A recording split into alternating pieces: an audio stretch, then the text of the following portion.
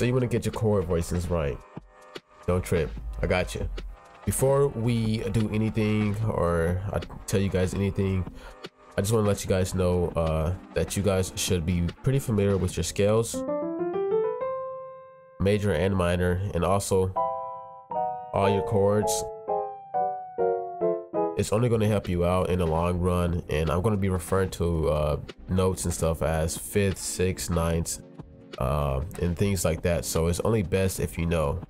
But without further ado, let's get into the video. So the first little voicing that I like to do is going to be basically a major 9 over 7th over the 7th. So major 9 over the 7th, and it'll sound something like this. Say we have a major 7. Basically we're going to transform it into this, so you can hear the difference in those two.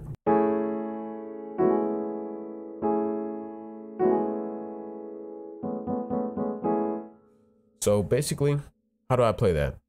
So you can start off with your right hand, play the 1, 3, 5, and 7 of the chord, making it the major 7th. Up next, you want to take the 7th and play it in your left hand.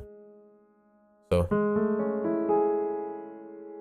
after that, you also want to add the 9th, but play it in your right hand. That's better. So it'll sound like this. What that does is it beefs up the lower end of the chord with a nice little cluster to make the chord sound nice and lush. After you get that down, you want to play the 6th as a ghost note. So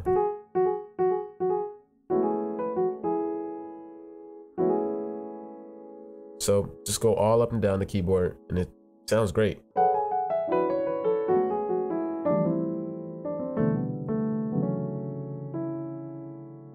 And yeah, up next, the second little voicing that I like to do is going to be second inversions. So second inversions are very overpowered when you want to make a major chord sound a little bit more mellow. So say we have a D major 7 and we want to make it sound more mellow. Basically, we'll take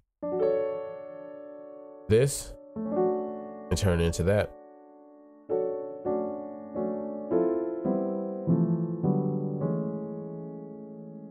And the way that you can do that is by playing the major chord, major 7 chord in your right hand, taking the top 2 notes, so it's going to be the 5th and the 7th, and dropping them down. So you're going to play it down there, and that makes the second inversion. So you can play.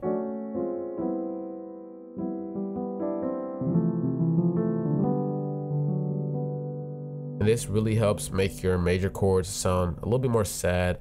Major chords are known to sound a little bit more uplifting and happy. And this is just a nice little trick to calm them down. A good way to use that would be like this. Say we had these chords.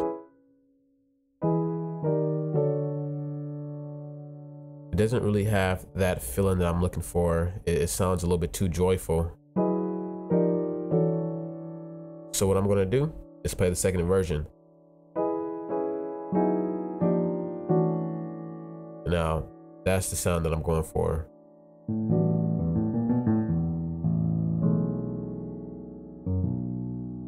Perfect.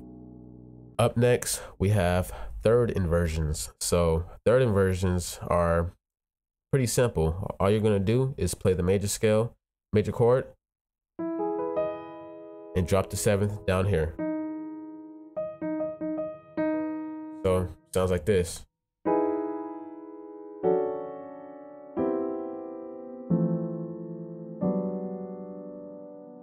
And again, this is another way to make your major chords sound a little bit more dark and mellow. So a good example of that voicing would be something like this. Let's see.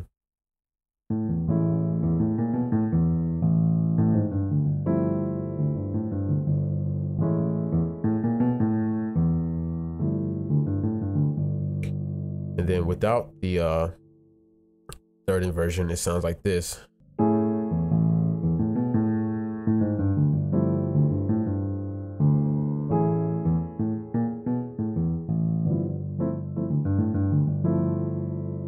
as you can see, it doesn't really hit the same. So adding that third inversion really builds the chord up.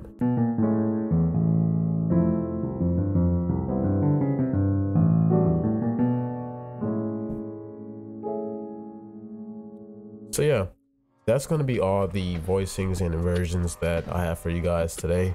Hopefully you guys learned something new, and hopefully you guys utilize them and have fun using them. But with all that being said, hopefully you guys enjoyed. Peace out.